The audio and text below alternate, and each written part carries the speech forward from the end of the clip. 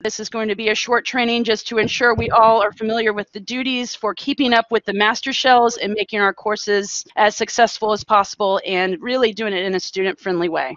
First thing I want to say is if you are not aware of which master shell or shells you're going to be coordinating, then reach out to your program coordinator or dean because you have been nominated for this position. It's really a leadership position within your department, so you want to make sure that you speak to the other players in your department and figure out just what you're supposed to be doing. Also, any program coordinators or deans that are listening to this or watching this later, be sure that you reach out to your team members and let them know which classes they're going to be managing.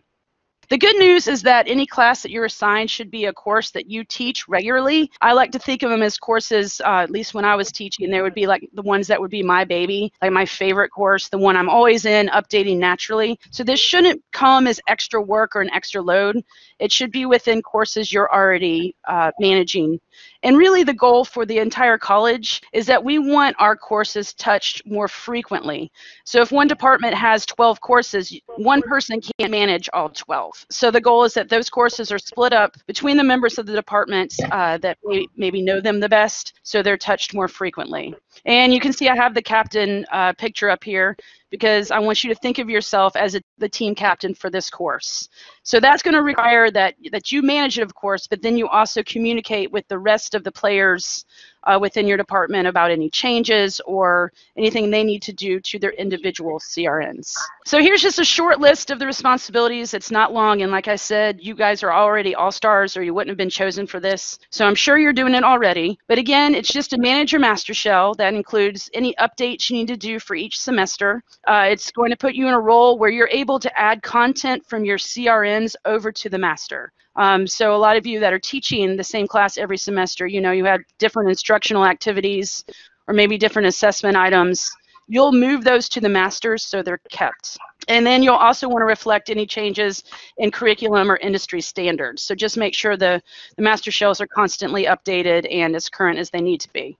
And to help you do this, you will complete the master shell readiness checklist. Many of you have seen it already, and we'll look at it here in just a minute. But it's basically designed just to cover the basics to get the shell ready to be copied to the CRNs. And then lastly, like I discussed a minute ago, just be sure to discuss any changes you make with the rest of the team. And really what you want to do is give the master shell, when it's copied over to the CRNs, make it as complete as possible for your instructors. And this really goes out to people who may have multiple sections, like in English 1101 class, it has 20 sections. That master, all 20 different sections will get it, so it needs to be ready to go. Because we really want the instructors just to be able to pick it up and run with it instead of to add things within their individual CRNs. All right, to make sure that we are at the same starting point, I want to start at the very beginning and explain the difference between a master shell and a CRN shell. If you're looking at your screen, you can see right here that this has the term master in it, where the CRNs have individual CRN numbers. Why this is important is that master shells never go away. They never have students in them, so they just stay constantly every single semester. Whereas the individual CRNs do disappear or are archived the semester after they're taught. So the goal is to make the masters perfect or the best they can be so that each CRN will get all of that material.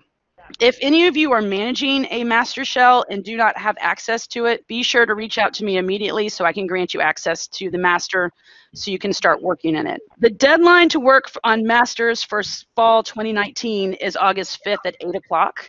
So at that point, anything that's in that master shell will be copied to the fall CRNs. So as of August 6th, you won't want to work in the master shell for fall anymore. That's when you'll move to the actual CRNs. So if anyone has any questions about that, just let me know and I'll go through it with you in more detail. The next thing I want to show you is within your faculty learning community, and all of you have a faculty learning community under your organizations, we created a course coordinator training, which is a really short thing. It's just, again, to make sure we're on the same page. I know some of you have been here for years, and I know a couple course coordinators that were recently hired. So this is just to make sure we are on the same page.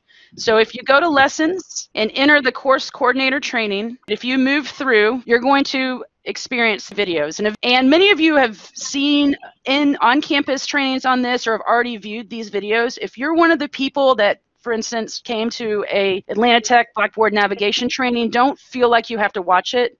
This is really to make sure that everyone who's coordinating courses are coming from the same starting point. So if you've already seen any of these, you're welcome to move on, welcome to review, whichever you feel, but these are here to make sure everyone is aware of this information. So the 3 videos are the navigation, which is how we are going to set up our courses so the student experience is the same, moving from course to course. Has nothing to do with the content, but rather just the design of the course.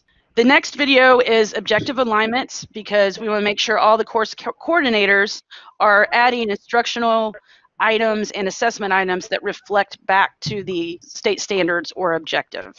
So watch this one or review.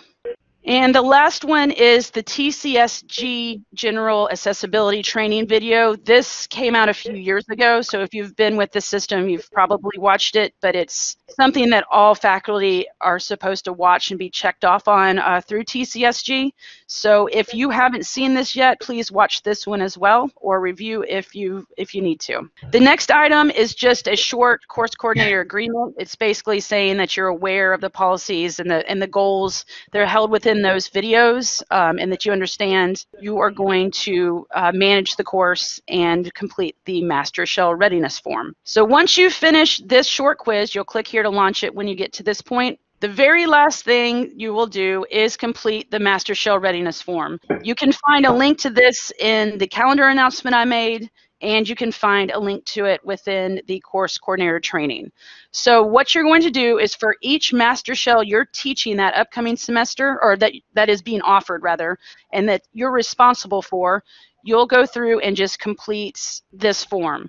And I promise I did not make this to impose any more work on you. Rather, it's just things you should be doing, you probably already are, along with some information we have to give back to TCSG, so we have to collect it anyway. And when you go through, you'll see that there's numerous videos to help you with certain things. If you need reminders, all these are different videos to help you figure out how to add something to your course or change some things. So I'm going to scroll down to questions 11 through 19 have to do with third-party content. If you don't use any online content from a third party or publisher, you can skip to question 20 by answering no. But if you do, the next series of questions we have to have answered because I have to submit it to TCSG. This has a lot to do with student privacy. They want to make sure that the logins are private, and as well as keeping grades. So if you do use third-party publisher content, then you'll answer these, and you also might have to call your sales rep to get some of the answers. Okay, so once you finish this readiness checklist, you'll submit it, and you'll be done.